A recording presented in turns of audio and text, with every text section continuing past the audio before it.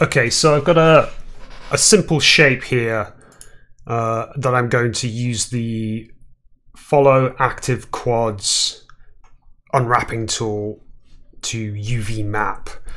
So to do this, I'm going to put my cursor right down in the bottom left-hand corner, wait for it to turn into a cross, and I'm going to right-click and then drag across so I get a new window pane. And I'm going to turn this window pane into my UV editor.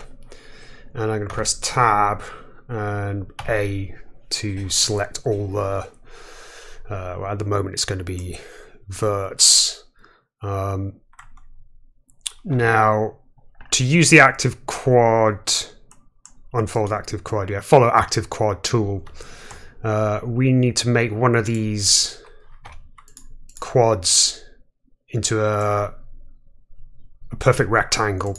So what we're going to do is I'm going to select edges and I'm going to right click, and I can get options such as align auto, which is just straighten that edge like that. Or I can select an edge like this and I can press S, say X, 0, and it'll straighten the edge like that. That edge already looks like it's probably straight, but we'll align it anyway, and then we'll align that one.